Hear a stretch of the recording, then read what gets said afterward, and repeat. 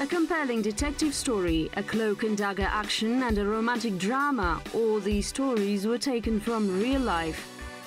The history of Kazakhstan is inseparable from the world history. Reflections on history, our version. Alfred Brehm, info tour around Western Siberia. A gift from Irkutsk. Selfie with Brehm. Dive into the environment. Prophecies of the shaman. Germany. He always loved to come back home. Both his wife and his children listened to his stories with great pleasure. He had so many plans to put his collections in order because he had 550 specimens of birds, 400 types of fish, 120 forms of mammals. He had to revise pictures, reports, his own notes, a kind of life journal. What an amazing country, he recalled his trip with a smile. When Brehm traveled to Caton Karagai, you know what kind of gifts people gave him? People gave him a royal welcome, an Italian night in Zaisan, a piano in a yurt, photo reports of the mistress of the governor hunting for argali, and what did the Siberian shaman predict to the German scientist? The last major trip of Alfred Brehm.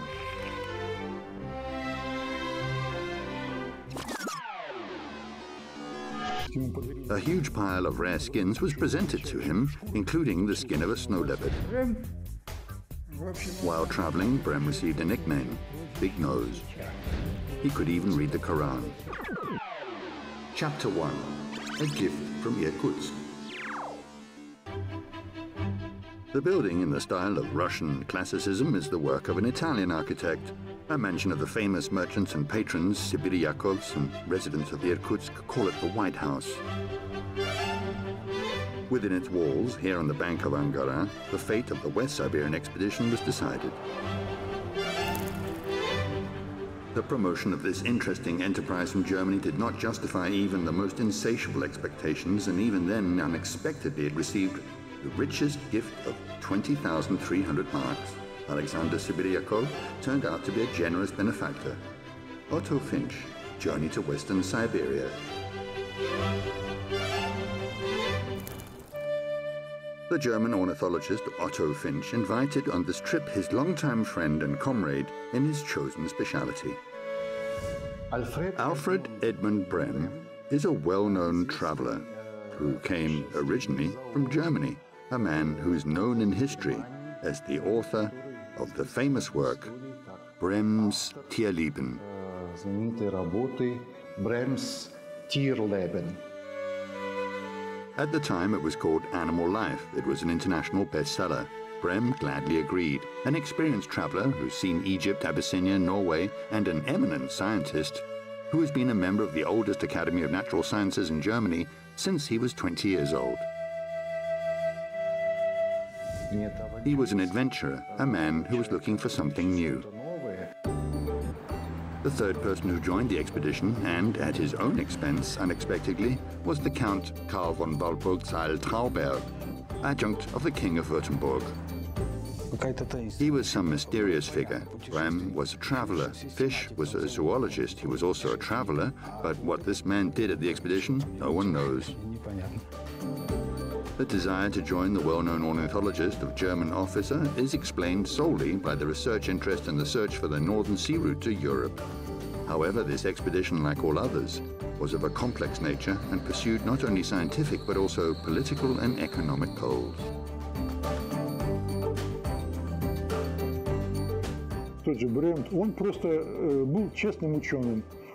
Brehm was just an honest scientist. He honestly collected data on the territory where he traveled, but the results of the data could be used by both geographical societies and general staffs.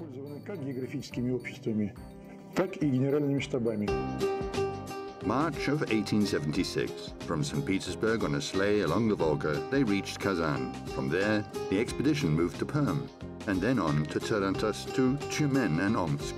At the end of April, the scientific expedition arrived at Semipalatinsk. Chapter 2. Selfie with Brehm. Through salty dunes, houses and a thick layer of sand in the streets of the city were visible. Welcome to our desert. With these words, the wife of the governor of the region, Lydia Poltoratskaya, greeted the guests. Thanks to the extraordinary courtesy of the Poltoratsky family, we had no trouble about food. We were invited to dine with them. It was an important help, but it must remain in second place in comparison to the cordiality which we were generally welcomed in this family. Otto Finch, Journey to Western Siberia. In the governor's house, people spoke fluently in English, French, and what was especially present for Brehm and his colleagues, in the German language. Moreover, all the places that the travelers intended to visit, the governor's couple knew very well. Quote, "The stories about the dangers of traveling through these wild places seemed incredible, but the excellent photographs taken by the general's wife eliminated every shadow of doubt."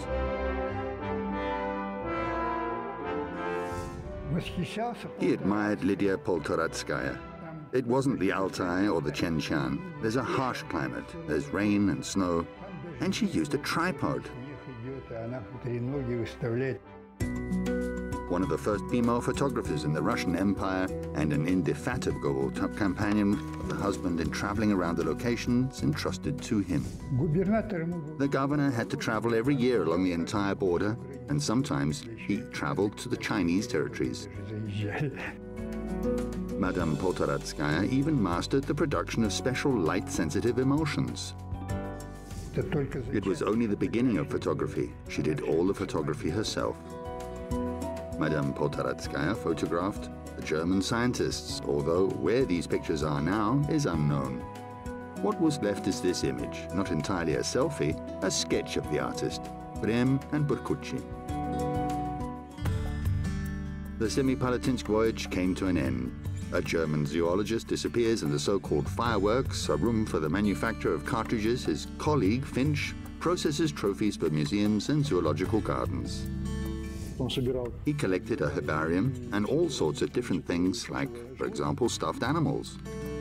Because of the constant work around the hearth, where else he could cut waders and ducks and other birds for scientific purposes, the German scientist received the nickname Bovard, or the cook. In early May, the group went to the governor's planned hunt for argali. Chapter 3. Dive into the environment. From inspecting a few of Semipalatinsk's sites to a full immersion into the environment. When they left Semipalatinsk, Zhukov, our former governor, accompanied him.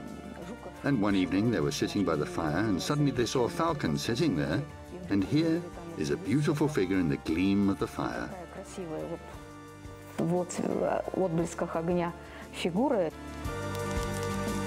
And Brehm says, "I wish I could have a scarecrow like this." And Zhukov says, "Well, should I shoot?" He says, "Well, it's far away. You won't be able to reach it without getting up from his place." He reached the eye of the falcon.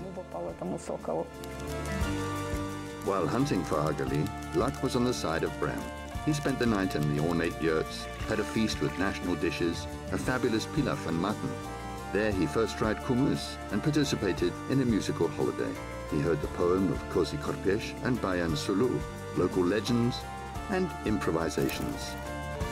In all likelihood, our stay enriched the Kyrgyz-Kazakh song collection with a new song in which not love and amorous ventures are celebrated, but the happiness of a stranger with an aquiline nose and a falcon's eye hunting. Otto Finch, Journey to Western Siberia. Alfred Brehm really had a remarkable appearance, a handsome man with a clever, expressive face, a high forehead, blue eyes, and that same eagle nose. Zor Murin is a big nose, as the Kazakhs called him. He had a big nose. He spoke very well and delivered speeches perfectly. He also impressed the local people with the knowledge of the Quran. A German scientist could reproduce more surahs in Arabic than any sultan. He acquired this knowledge while traveling in Africa. In general, legends were composed about the journey to Western Siberia. In any location, the guests were welcomed with great pleasure.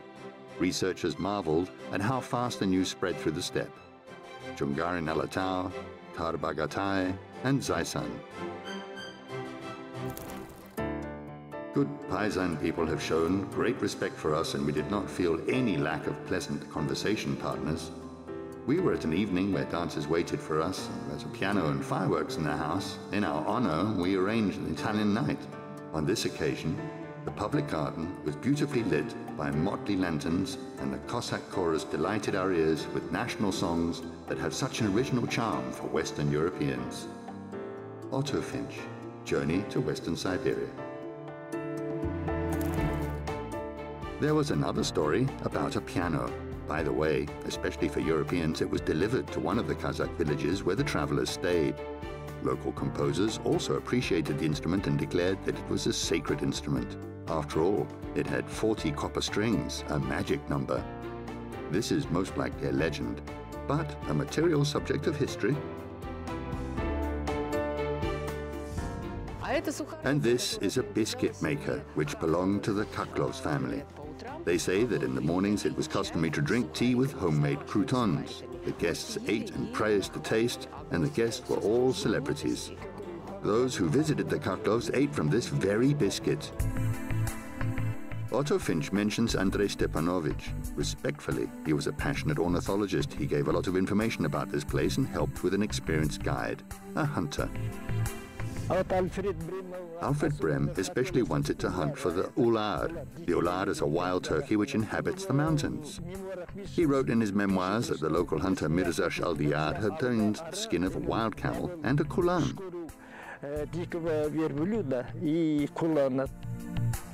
The journey was marred by a quarrel. They say that Brehm and the head of Zaisan region, Kaklov, had a conflict. What exactly happened is not known. Something happened. Someone says that the Germans deceived them in something. I don't know. Maybe they bought something and didn't pay for it. I don't know. Because Andrei Stepanovich had all kinds of artifacts, he extracted animals, he was a collector, he sent collections to the Academy of Sciences.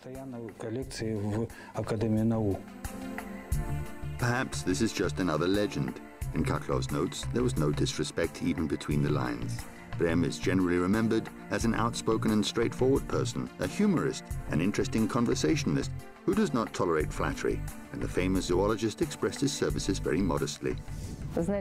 I know that he wrote some poems, funny ones about people whom he met.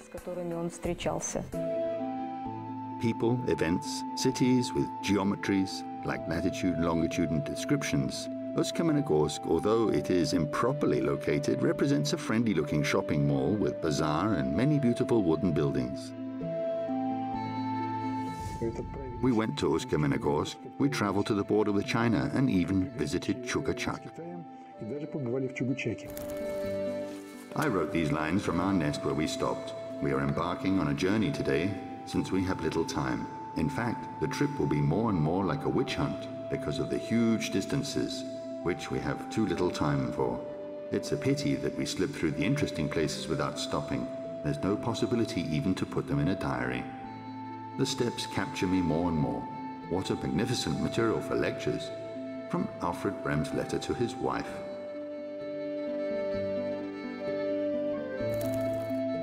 Semipalatinsk, Sergyopil, Lepsi, Zaisan, Zeranovsk.